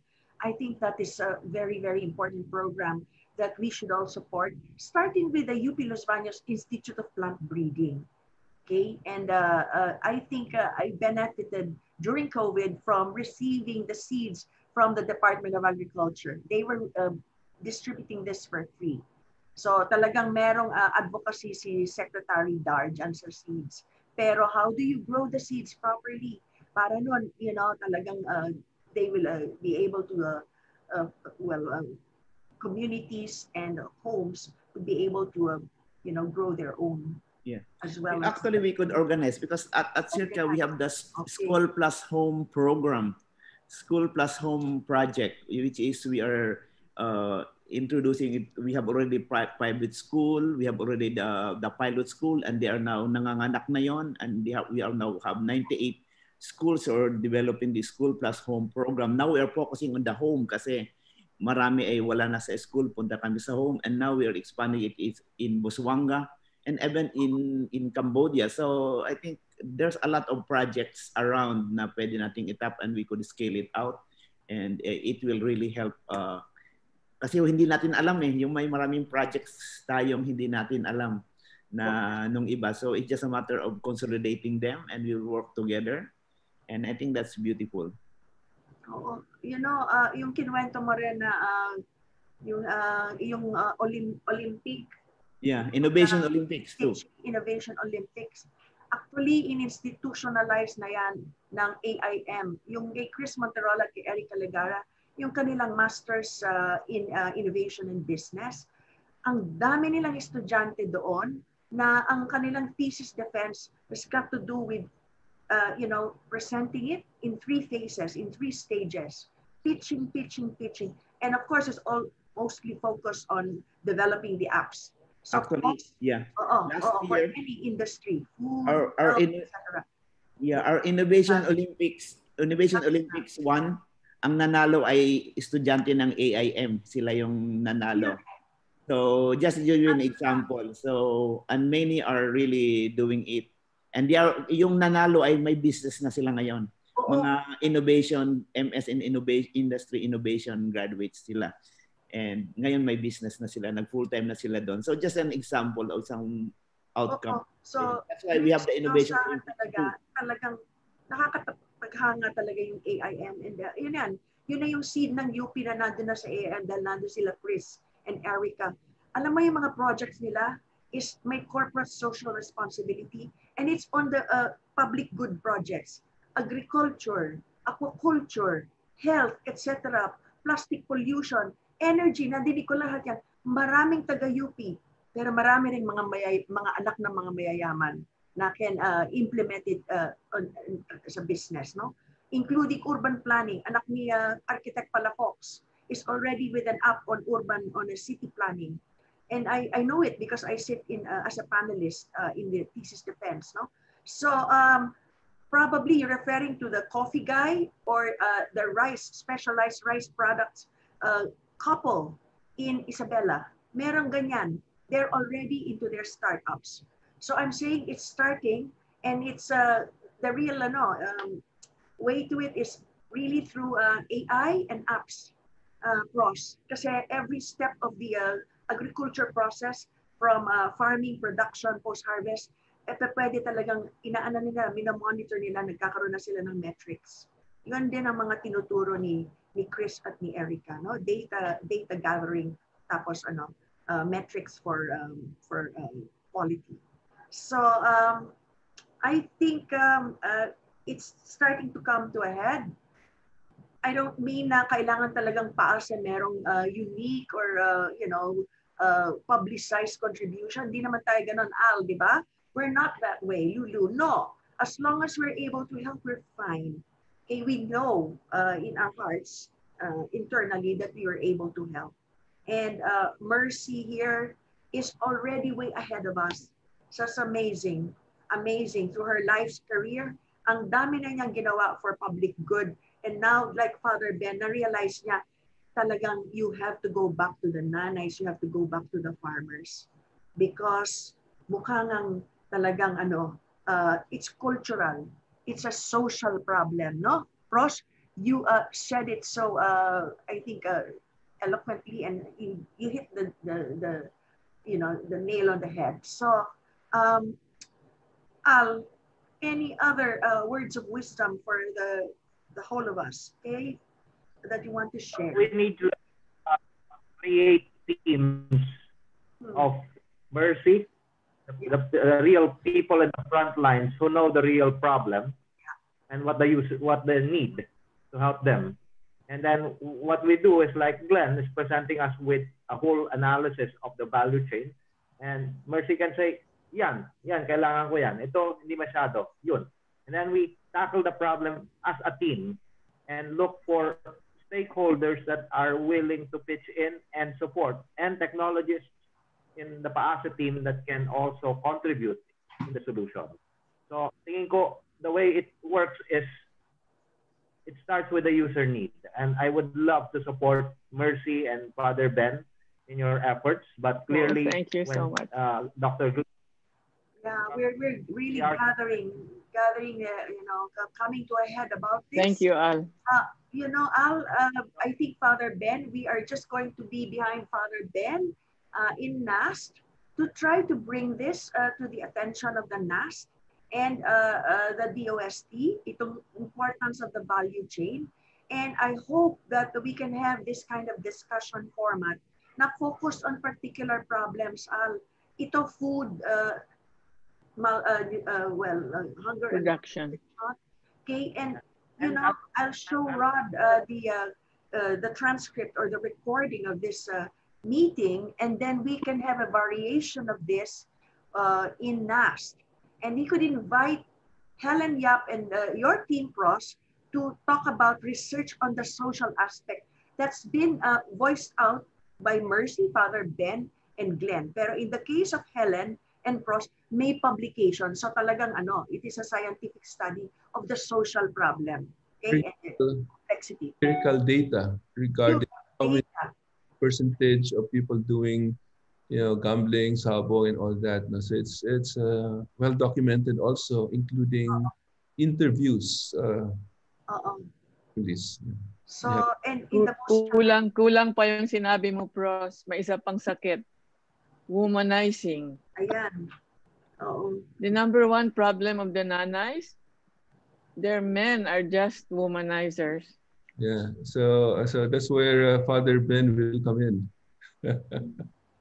No, that's really true. We invest a lot also in value formation. In fact, next week, we are giving them a gender module. The farmers, we're giving them a gender module, which I got from the SWD. Well, kasi grabe, masyadong macho na. Mercy. Napaka-macho. Advocacy rin syempre yan ng Zonta. Marami rin tayong materials and speakers for that. Meron ang UN Day na sineselebrate ang Zonta's gender issues. Yan nga yung ang subject. May speaker tayo dyan. And I blame the mothers. We are not growing our boys properly. Ayan. We're spoiling them. It's so true. It's cultural. It's so cultural. And it's showing among the farmers. Mama's boys talaga, mama's boys. I mean, training on that then. Okay. Thank you very much. Sorry. Everyone. Thank you so much. I learned so much today. I learned so much today as well. Yeah, I'm always humbled by the knowledge that I get from all of these chats that we have. And as I always say, we become personal, professional, and academic friends and collaborators. Okay, so thank you all, and we'll have more of this as long as we can sustain it. Next week, it's about 4 women presidents and what they're doing, in their universities, including TIP, UE, Central Escolar University, and Our Lady of Fatima University, if you're interested. Thank you so much, Yas. Now you're showing yourself. So great. Gladys, fantastic presentations you did. And thank you so much to my co-host, the lead researcher, mukhang wala si Andito. And then to you, Mercy, and all our participants and the friends. Thank you so much. Good day, everyone. Thank you also.